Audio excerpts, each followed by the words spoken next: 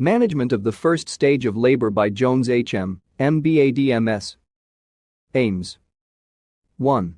To monitor the maternal well-being. 2. To monitor the fetal well-being. 3. To monitor the progress of labor. Environment. If the cervical dilatation is 3 cm and below, the woman is admitted to the antenatal ward. A cervical dilatation of 4 cm and above will require that the woman be admitted to the labor ward. Ensure a clean environment, well ventilated, with good lighting. Ensure privacy, you can even use screens. Maternal well-being. Position and mobility.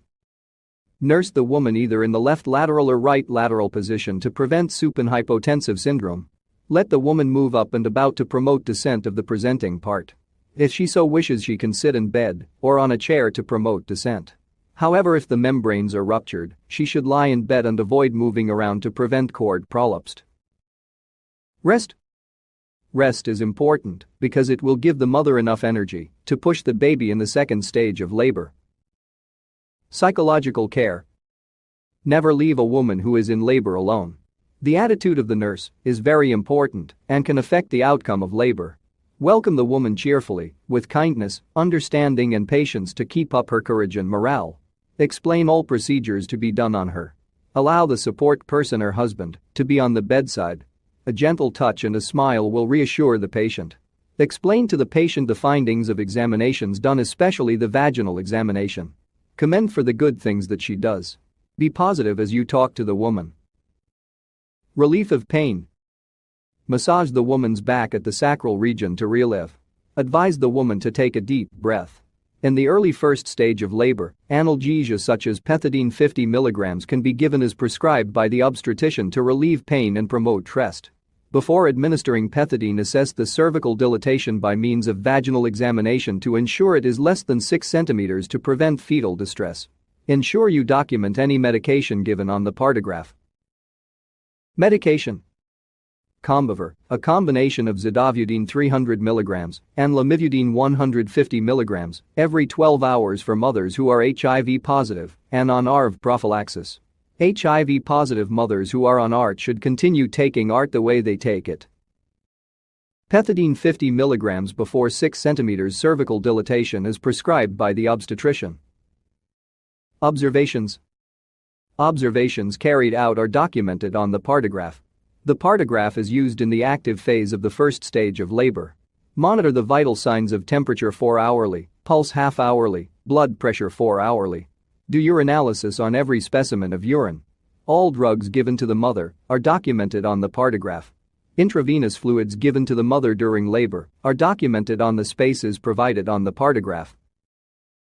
If the cervical dilatation is below 4 cm, the woman is admitted to the antenatal ward and vital signs are checked 4 hourly and documented on the chart. The partograph is not opened. Diet and fluids. Encourage the woman to take sweet drinks or light porridge which are easily digestible for energy. Vigorous uterine contractions during labor require a constant supply of glucose. If not obtained from the diet, the body will metabolize stored proteins and fat, which leads to fetal acidosis and uterine inertia. Let the woman take plenty of fluids to prevent dehydration. Record intake and output on the partograph. Do not give the woman solid foods because of delayed gastric emptying. Care of the bladder. Advise the woman to empty her bladder every 2 hours or whenever she feels like passing urine, because a full bladder interferes with descent of the fetal head, thereby prolonging labor. Uterine contractions become weak if the bladder is full. If woman is unable to pass urine, catheterize her. A full bladder can lead to bladder rupture. Hygiene. If the woman is in the early stages of the first stage of labor, she can have a bath. Change the linen frequently. If the woman is draining, change pads frequently. Advise the woman to wash her hands if she touches her genitalia. Infection prevention. Hand washing facilities should be available in the admission room to prevent infection. Sterile gloves and a sterile vaginal examination pack should be used to do a vaginal examination to prevent introducing infection into the vagina. Vaginal examinations should be minimal to prevent introducing infection into the vagina. Avoid artificial rupture of the membranes to prevent mother-to-child transmission of HIV. A sharp box should be available for dispersal of sharps. Decontamination of used instruments in JIC 1-6 should be done to prevent infection. Fetal well-being. Monitor fetal heart sounds half-hourly, note the rate, frequency and volume. The normal range is between 120 to 160 beats per minute. If above 160 or below 120 indicates fetal distress. Use a Pinard fetoscope or Doppler to check the fetal heart sounds. The liquor and membranes give information about fetal condition. After rupture of membranes, normal liquor is clear. After each vaginal examination, take note of the color of the gloves to note the state of the liquor and plot on the partograph. Dark green meconium will indicate fetal distress. Absent liquor may indicate ruptured membranes. Then listen to the fetal heart sounds. Check for molding and caput formation to rule out fetal brain damage. Record on the partograph the above information. Progress of labor. The first vaginal examination done in the active phase of labor should be indicated on the partograph. The cervical dilatation should be documented as X on the alert line and time should be recorded on the space for time. If labor is progressing well, the plotting for cervical dilatation will remain on the left of the alert line. Descent is determined abdominally. The nurse puts her hand over the fetal head. If all fingers cover the head, it is said 5/5 above the brim. Descent is assessed every 4 hours. Note the length, strength and frequency of uterine contractions. When you place your hand on the fundal part of the uterus, note the hardness and classify the contractions as mild, lasting 20 seconds, moderate, between 20 to 40 seconds, and strong, 40 to 60 seconds. Observe the contractions every 30 minutes. Count how many contractions there are in 10 minutes. Preparation for the second stage of labor. Towards the end of the first stage of labor, the nurse should make preparations for conducting the second stage of labor. The delivery room should be warm, clean and ensure privacy. A resuscitator, oxygen, suction machine should be available. Prepare the baby cot as well as the baby layette. Prepare baby's identification band. Provide a sterile delivery pack and episiotomy pack for use during delivery. Find an assistant to help you conduct the delivery. Complications that can occur during the first stage of labor. 1. Fetal distress due to reduction of blood flow to the placenta or fetus, such as hypotension, hypertension or due to cord compression. 2. Prolonged first stage of labor due to factors affecting the progress of labor, e.g. condition of the powers such as malposition and malpresentation of the fetus. 3. Maternal distress due to prolonged labor or any other cause. 4. Cord presentation. It exists when a loop or loops of the umbilical cord lie below the presenting part of the fetus with membranes intact. Can be due to malposition or malpresentation, cephalopelvic disproportion where there is ill-fitting presenting part. 5. Cord prolapse exists when a loop or loops of the umbilical cord protrudes through the cervix into the vagina or vulva with membranes ruptured. Is due to ill-fitting presenting part. 6. Antepartum hemorrhage either due to placenta previa or placenta abruptio. Hi, my name is Jones Muna. Today we look at the second stage of labor. The second stage of labor begins at full cervical dilatation and ends with complete birth of the baby. It lasts approximately 30-45 minutes in a primigravida, should not exceed 1 hour, and 15-30 minutes in the multigravida. Should not exceed 30 minutes. The second stage of labor is divided into 2 phases. 1. Latent phase, from full cervical dilatation to the time that the presenting part is visible at the perineum. 2. Active expulsive perineal phase. Appearance of the presenting part to complete expulsion of the fetus. The mother has a strong urge to push voluntarily. The physiology of the second stage of labor. 1. Contraction and retraction. The nature of contractions becomes more expulsive. As pressure is exerted on the rectum and pelvic floor, the mother feels the urge to push and the secondary powers, abdominal muscles and diaphragm, come into play. The reflex may be controlled initially, but becomes increasingly impulsive, overwhelming and involuntary. 2. Pelvic soft tissue displacement. Anteriorly, the bladder is pushed upwards into the abdomen, resulting in stretching and thinning of the urethra. The advancing head dilates the vagina and may lacerate the mucosa, causing slight bleed. The perineal body is flattened, stretched and thinned from the triangular 4x4 cm to a transparent 10 cm in length, lengthening the posterior wall of the vagina, causing the vaginal orifice to be directed upwards. Posteriorly, the rectum becomes flattened into the sacral curve, and any fecal content is expelled. The anus pouts and gradually gapes until the opening is 2.5 cm in diameter. 3. Expulsion of the fetus. The head is seen at the vulva, advancing with each contraction and receding between contractions until crowning. The head is then borne by extension. The shoulders and body follow with the next contraction together with the rest of the amniotic fluid. Signs of the second stage of labor. Anticipatory or presumptive signs. Expulsive uterine contractions. It is possible for a woman to feel a strong desire to push before the cervix is fully dilated, pressure exerted on the rectum. Rupture of the four waters. This may occur at any time during labor. Pout and gaping of the anus. Deep engagement of the presenting part and premature maternal effort may produce this sign. Congestion of the vulva. Enthusiastic premature pushing may also cause this. Sweating and shivering, flushing. Vomiting or hiccups. Trickle of blood per vagina. Gaping of vulva. Bulging of the perineum. Appearance of the presenting part. Conclusive or diagnostic. It is only on vaginal examination that confirmation of the commencement of the second stage of labor can be made. This is full dilatation of the cervix, meaning no cervix at all, is felt during vaginal examination. Management of the second stage of labor. Aims. 1. To ensure a live and safe delivery. 2. To prevent complications. Preparation for delivery. Maintain normal room temperature of 26 degrees centigrade, which is warm. Let the woman empty the bladder or pass a catheter if she is unable to pass urine, to prevent delay of the second stage and third stage, as well as preventing rupturing the bladder. Place the woman in the dorsal position or squatting or position of her choice to promote descent and are good for pushing. Wash your hands, dry them and open the outer part of the delivery pack. Put on a mask, sterile gown and gloves and complete the preparation of the sterile field. The assistant is responsible for fetal monitoring and maternal well-being, as well as efficiency of the uterine contractions.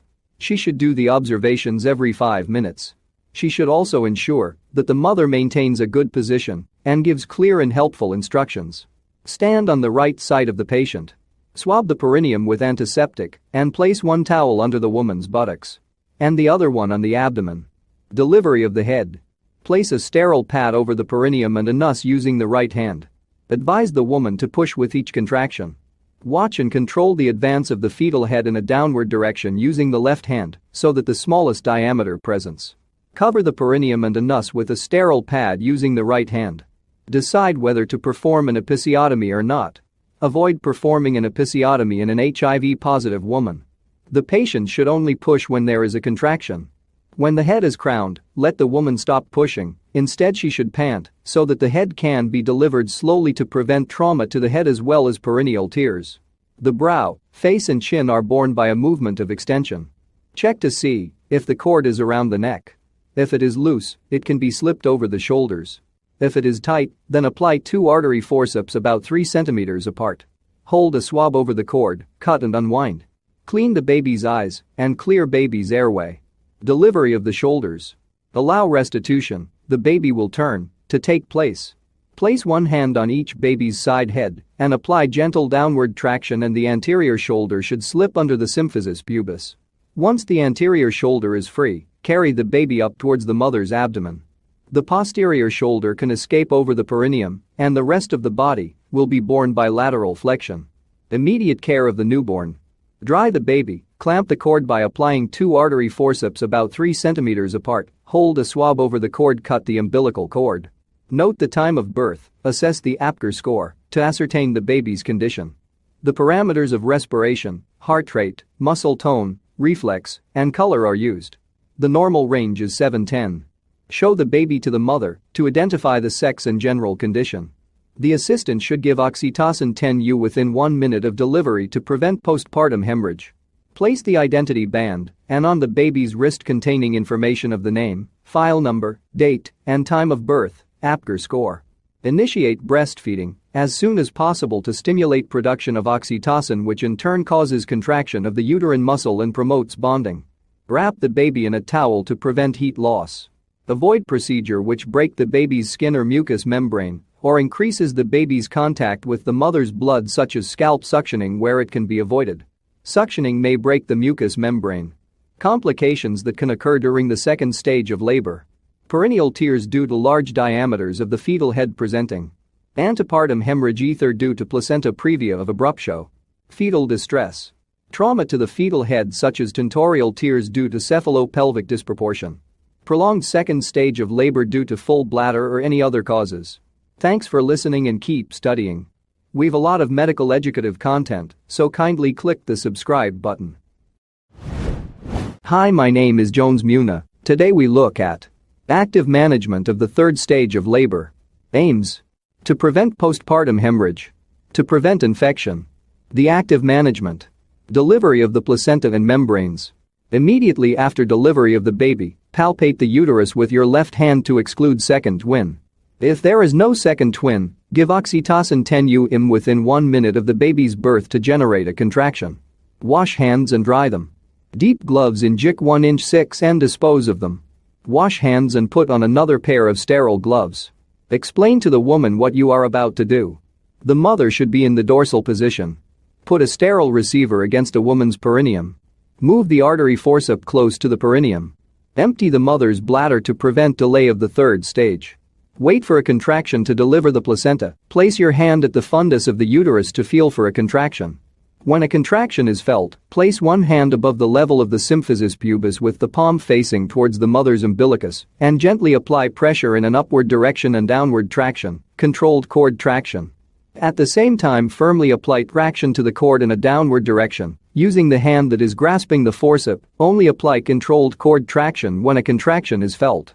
Apply steady traction to the cord until the placenta is out. If the maneuver is immediately successful, stop pulling and wait for the contraction and repeat. When the placenta is visible at the vaginal opening, cup it in both hands and rotate the placenta to rope the membranes. Use a gentle upward and downward movement or twisting action to deliver the membranes. Place the placenta and membranes in a receiver. Massage the uterus to rub up a contraction and expel any clots. Ensure the uterus is well contracted to prevent bleeding. Note: in the active management of the third stage of labor, do not wait for the signs of placental separation. Inspection of the birth canal should be done with good lighting. Swab the vulva with a sterile piece of gauze. Gently separate the labia and inspect the cervix for any lacerations and tears. Inspect the vagina for lacerations and tears. Inspect the perineum for lacerations and tear. Suture lacerations that need suturing. Wash the vulva and perineum with warm water or antiseptic solution and dry with a clean cloth. Place a clean pad on the woman's perineum. Remove soiled linen and leave the client comfortable. Give appropriate IEC, e.g. the woman should pass urine frequently, should breastfeed the baby on demand depending on the chosen feeding method. Clear, decontaminate, clean equipment and send for sterilization. Let her remain in labor ward for an hour. Wash hands and dry them. Document and report any blood loss and general condition. Examination of the placenta. Wash hands, dry them and put on gloves. Hold the placenta in the palms of the hands, maternal side facing upward. Examine the placenta for completeness check. If all the lobes are present and fit together, any lobe is retained, will lead to postpartum hemorrhage. Hold the cord with one hand and allow the placenta and membranes to hang down. Insert the other hand inside the membranes, with fingers spread out to note any part that could have remained in the uterus. Note the position of insertion of the cord. Measure the length of the cord. Average length is 55 centimeters. Average thickness of the cord is 1.5 centimeters. Inspect the cut end of the cord with the swab for the presence of 2 arteries and 1 vein. Observe for true notes. Weigh the placenta, normal being 1/6 of the baby's weight. Measure the blood loss and record. Dispose off the placenta by incineration or place in a leak-proof container for burial after consulting the woman about her cultural practices. Immerse both gloved hands in 0.5% chlorine solution. Clean surface area and decontaminate with 0.5% chlorine solution. Remove gloves and place in leak-proof container for disposal. Report and document in client's file. Infection prevention. Use sterile gloves and sterile equipment. Decontaminate all used equipment in JIC 1-6 for 10 minutes, then wash in soapy water, rinse, dry and take for sterilization. Clean the delivery bed with JIC 1-6 and rinse. Decontaminate gloves before disposal. Wear protective clothing, goggles, face mask, plastic apron. Environment: clean, warm, good lighting. Post-delivery recordings observations. Mother: the vital signs should be taken soon after delivery and recorded, then repeated after an hour, which the woman is kept in labor ward before transfer to the postnatal ward. Measure the fundal height and record. Check the vital signs of the baby, and the baby should be breastfed within 30 minutes of delivery. Let the baby remain with the mother for bonding. Complications of the third stage of labor. 1. Postpartum hemorrhages: the excessive bleeding from the genital tract of 500 ml and above at any time following the baby's birth, up to 6 weeks after delivery. Primary postpartum hemorrhages: excessive bleeding from the genital tract of 500 ml or more occurring during the third stage of labor or within 24 hours of delivery. It can be due to uterine atony, trauma or tears of the genital tract, coagulation failure. Signs include visible bleeding, maternal collapse. Subtle signs include pallor, rising pulse rate, falling blood pressure, altered level of consciousness, restlessness or drowsy, an enlarged uterus as it fills with blood or blood clots, feels boggy, soft, distended, lacking tone. There may be little or no visible loss of blood. Secondary postpartum hemorrhage is excessive bleeding from the genital tract with a blood loss of 500 ml or more, which starts from the first 24 hours after delivery until the end of puerperium. It is most likely to occur between 10 and 14 days after delivery.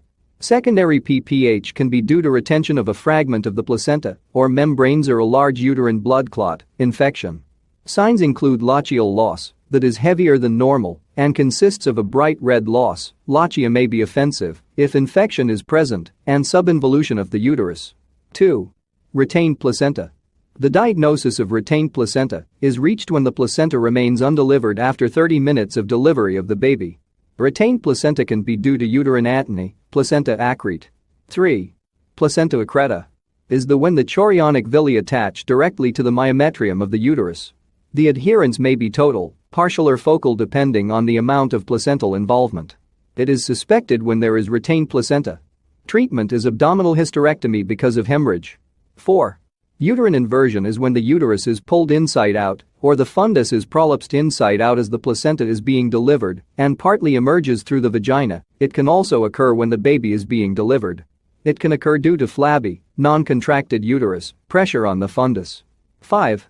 Atonic uterosis: the failure of uterus at the placental site to contract and retract and to compress torn blood vessels and control blood loss by a living ligature action. Atonic uterus can be due to a full bladder during the third stage, incomplete separation of the placenta, general anesthesia, prolonged labor, etc. Signs include a flabby, non-contracted uterus. 6. Blood coagulation disorders such as disseminated intravascular coagulation: a situation of inappropriate coagulation within the blood vessels, which leads to the consumption of clotting factors. As a result, clotting fails to occur at the bleeding site. Coagulation failure or failure of blood to clot can occur following severe preeclampsia, antepartum hemorrhage, postpartum hemorrhage due to loss of clotting factors, intrauterine fetal death. 7. Hematoma formation: a hematoma can form in the perineum, vagina. It is difficult to diagnose if it occurs in the broad ligament or vault of the vagina. A large volume of blood may collect. Involution and lochia are normal. The main symptoms been increasingly severe abdominal pain. This is so acute that the hematoma has to be drained in theater under general anesthesia. Thanks for listening and kindly subscribe to my channel for more educative content. Hi, my name is Jones Muna. Today we look at disorders of puerperium. Puerperium. This is the period which begins from the third stage of labor until the end of the first 6 weeks post-delivery to the time the woman's body returns to normal non-gravid state. Bailey's Nurse's Dictionary 25th edition. Disorders of puerperium. These are problems which are encountered from the end the third stage of labor until the end of the first 6 weeks post-delivery to the time the reproductive organs return to their normal state. These disorders include 1. Pelvic pain and backache. 2. After pain. 3. Subinvolution. 4. Full or engorged breast. 5. Constipation. 6. Tender or cracked nipples. 7. Hemorrhoids. 8. Urine retention. 9. Postpartum blues. 8. Pelvic pain and backache. Definition: this is discomfort of pain that is felt in the pelvic region and the back following delivery of the body. Youssef et al. 2008. Causes. 1. Women experience pain and discomfort from the back as a result of separation of abdominal muscles, the rectus abdominis. Rectus abdominis separation occur where the collagen fiber of the abdominal muscles stretch under the effects of the hormone progesterone and relaxing to increase the extensibility of the connective tissue. 2. As the weight of the growing fetus, this adds stress to the spine causing backache. Signs and symptoms. 1. Pain in the pelvic region. 2. Immobility. Treatment. Advise a good skeletal support so as to attain a good posture when feeding the baby and lifting the baby. Encourage the woman to sleep on a board bed. Encourage enough rest. Encourage feasible personal exercise. If pain persists, referral can be made to local physiotherapists. Prescribed analgesics such as paracetamol 1 gram 8 hourly for 3 days will be given. 2. After pain. Definitions. These are spasmodic uterine contractions that are experienced during the first 48 hours postpartum. Causes. 1. Production of oxytocin by the posterior pituitary gland in relation to the letdown response that initiate the contractions in the uterus and causes pain. 2. Presence of blood clots in the uterus postpartum can cause after pains. Signs and symptoms. Abdominal pains. Increased vaginal bleeding even to the extent of passing clots. Treatment. Prescribed drugs can be given such as oxytocin 10 IU intramuscularly. This will aid in removing clots. Analgesics such as paracetamol 1 gram 3 times daily for 3 days. Encourage the woman to rest in the most comfortable position. 3. Subinvolution. Definition. This is the failure of the uterus to shrink or return back to its normal size post-delivery. The uterus size appears larger than anticipated for days postpartum and may feel poorly contracted. Causes. Postpartum infection. Full urinary bladder. Presence of retained products of conception. Signs and symptoms. Uterine tenderness on palpation. On palpation, uterus feels wide and bulgy and less well contracted than expected. Offensive lochia where infection has set in. Excessive amount of lochia particularly if it continues to be blood-stained after the 4th day. Treatment. If the cause is full bladder, I will advise the woman to empty the bladder. If she fails to void, I will catheterize her to empty the bladder. If there will be excessive amount of lochia with clots, I will rub up a contraction to expel the clots. I will put up an intravenous infusion of sodium chloride 0.9% with 40 units of oxytocin added to control bleeding and expel clots at the rate of 20 to 40 drops per minute. Antibiotics will be given as prescribed such as metronidazole 400 mg 3 times daily for 5 days to combat infection. Side effects: headache, dizziness, confusion, fatigue, sore throat, epigastric pains, abdominal cramps and metallic taste. Contraindications: renal disease, hepatic disease and contracted visual or color fields. Nursing considerations: ASes for allergic reactions, rash, urticaria and pruritus. Check for signs of infection, perineal itching, fever, malaise, pain, and swelling. 4. Breast engorgement. Definition: this is the fullness of the breast that occurs on the 3rd to the 10th day post-delivery in which the breast will be hard, tender with distended prominent veins and the skin is tense and hot. Cause: this is due to rise in prolactin levels following a reduction in the estrogen and progesterone levels due to the expulsion of the placenta. The rise in prolactin levels cause the flow of blood through the breast to increase causing venous engorgement and also production of milk by Acini cells of the alveoli. Management: encourage the woman to put the baby frequently to the breast as sucking is the best treatment for engorged breast. Advise the woman to take hot showers and gently massage her breast. Encourage the woman to gently express the milk from the breast before feeds so that the baby can fix more easily. Give prescribed analgesics such as Ponadol 1 gram 3 times daily for 3 days. Side effects: liver damage, renal failure in high doses. Nursing considerations: monitor liver function test, ASes for fever and pain, type of pain location. 5. Constipation.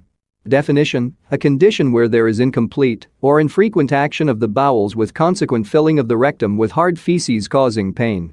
Bailey's Nurse's Dictionary 25th edition. Causes: this can be due to relaxed abdominal muscles due to effects of progesterone and labor. Painful perineal lacerations. Management: 1. Advise the woman to be taking a lot of fluids, especially plain water, at least 10 glasses a day, to keep the bowel contents easier to evacuate and soft. 2. Provide a high-fiber, fruit, vegetable and all-wheat cereals. 3. Advise the woman to be on bowel training, like the use of the toilet at specific times, as before breakfast and early morning. 6. Cracked nipples. Causes.